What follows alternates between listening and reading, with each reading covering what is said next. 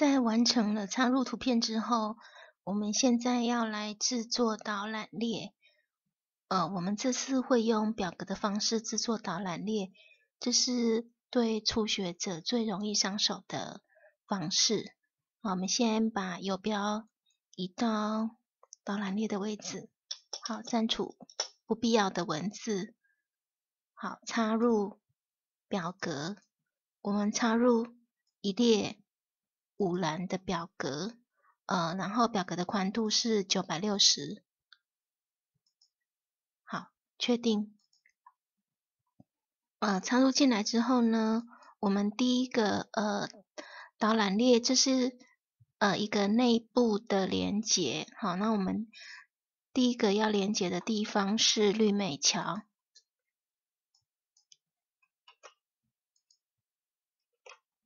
好，然后第二个是军工合体，第三个是枫林木简介，好，第四个沿途风光，第5个交通指引。好，设定完之后呢，我们先来设定一下，这个每一个表格的宽度哈，我们把游标放在 TD 里面，好，或者是点击这个 TD， 然后增加 CSS， 好，前面这个 wrapper 不需要，好 TD， 好，确定进来，我们设定，我们希望我们 TD 的文字，在垂直方向，是 middle 可以置中的，在水平方向，也是 center 可以置中的。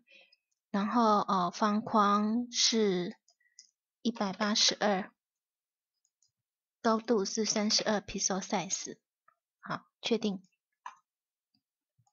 好，确定进来。然后我们这些绿美桥的部分哈，它是要连接到绿美桥的位置哈。那我们会在那边设定一个锚点，那锚点名称是 NAV1。好，我们先设定一下这个连接，好，然后军工合体的部分哈，我们会连接到 NAV2。好，枫林木简介是连接到 NAV3， 沿途风光连接到 NAV4， 好，交通指引是连接到 NAV5。好，那我们现在就到NAV 绿美桥的地方哈，我们来设定一个锚点。好，我们把游标移到这个 H1 的最前方，好，插入有一个命名锚点。好，绿美桥的位置哈，我们它的锚点名称是 NAV1。好，这边会有一个锚点的符号哈，然后到军工合体这个地方哈，我们一样在这个地方插入命名锚点，好 NAV2。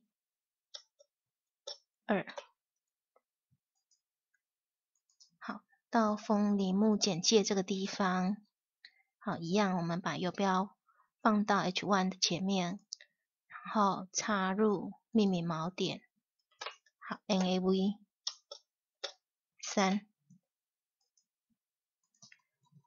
同样做法，好，命名锚点 NAV4， 好，最后一个交通指引哈，好，插入命名锚点 NAV5。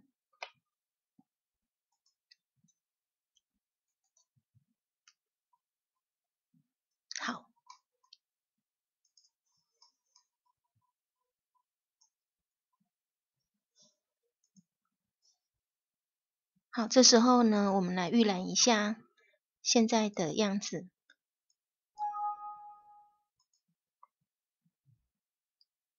好，绿美桥，好，到绿美桥，然后军工合体，好，军工合体往上，好，那我们这时候我们可以发现说，我们往下连接很快，但是我们想要到下一个页面的时候，就是下一个主题的时候，我们必须还要再往上滑。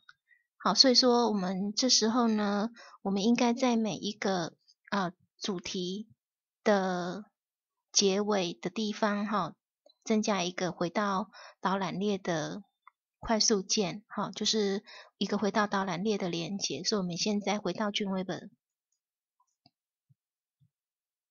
好，我们在每一段的每一个主题的前面哈，就是每一段的最后面这边，好，增加一个回到导览列的连接。好，我们选取回到导览列连接这个地方，给它设定回到最上面哈。那我们等一下来制作一个锚点 top 哈，那就是回到 top 的位置。好，这个地方呢，我们现在先来制作top 的位置。那 top 我们是希望它回到导览列这里哈，所以我们必须把锚点设在这个table 的前面哈。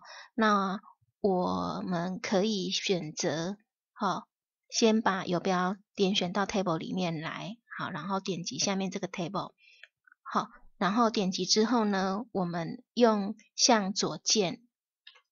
好，我们可以看得到现在游标是在 table 的左方，好，一闪一闪的。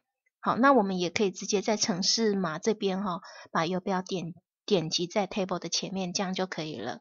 好，那在这个地方我们插入命名锚点，好，刚刚设定的 top OK 确定进来。好，那现在这样子就可以了哈。我回到导览列这个地方，好，我就可以拉到刚才设置锚点这个地方。好，我们现在制作几个一下哈。我回到导览列这边，我在每一个连接的上方就是每一个段落的最后面都加上这一行程式。好，我把游标点击在回到导览列这里。好，然后呢，现在就是这个 P 到 P 这个地方我们把这一段的程式码 Ctrl C 起来。好，然后现在往下。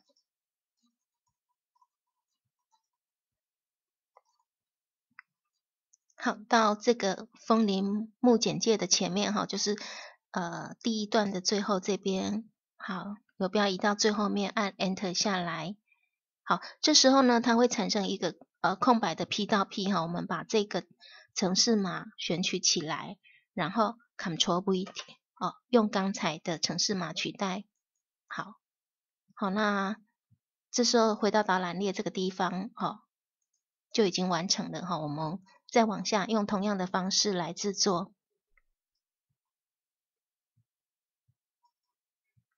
好，我们把游标放在前一个段落的最后面之后，按 Enter 往下。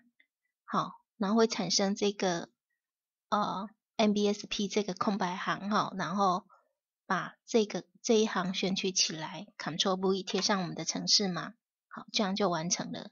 再往下好，在最下面的地方我们一样用这样的一个方式。好，产生空白行之后，选取起来 ，Ctrl V 贴上 ，OK， 好，这时候呢，我们来预览一下现在的成果。好 ，F12 或者是从这边点击进来。好，我们可以试一下哈，绿美桥点击，好，回到绿美桥这边，哦，这边，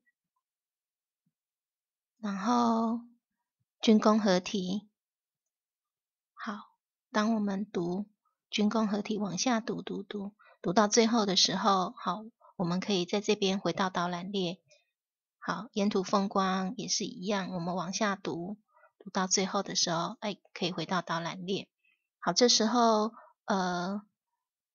内部的连结就完成了。那我们现在再来对我们的导览列的文字上面稍微做一下修改。我们回到 Dreamweaver 这个部分，好，点击一下，把游标移到导览列的连结文字里面。好，这时候我们再来增加它的 CSS 哈，我们希望说我们的连结文字是有变化的哈，所以我先把游标放在连结文字里面，然后来新增 CSS 规则，点击进来。这时候跟刚才的 TD 不一样哈，它会多了一个 A 哈 ，A 是有连结的部分哈，只要是我们有连结的程式的话，我们可以看一下程式码这个地方哈，它会产生 A 好 href 好这个连结好，那我们现在来增加 CSS 哈，是有连结的这个好这个 TD 值哈 A 好确定进来之后呢，我希望我们的文字是 1.15em 然后我希望它是粗体。好，套用一下，我们可以看得到哈，这个文字稍微有变大，好，然后确定。好，那我还希望说，当我滑鼠移到这个文字上方的时候，那个选项的文字会稍微有变化哈，所以说这时候呢，我们还要再增加一个哈 CSS 规则哈，我们把游标一样哈放到文字里面来，然后新增 CSS， 然后进来之后呢，跟刚才一样哈，会到 A 这个地方，我们在 A 的后面增加一个冒号，好 ，hover 哈 ，hover 这个部分就是说，当我滑鼠在这个文字上方的时候的一个 CSS 规则。好，我确定。好，我希望说，当我们导览列滑鼠移到这个导览列的 icon 上方的时候，我的文字可以变大，然后颜色上面稍微做一些改变。好，那我就是在这个地方做设定。好，字型我希望它是当滑鼠一进来的时候，我的字型是 1.3em。好，然后文字是白色的。好，然后这文字背景的部分，我希望它是一个深咖啡色。好，确定套用。好，确定进来。好，这时候呢，我们再来预览一下现在的样子。好，用 Chrome 来预览。好，当我滑鼠一进来的时候，我可以看得到字会变大。好，然后会增加一个底色。好，那我们今天就先介绍到这边哈。那是用一个最简单的方式来制作导览列。好，现在就完成了。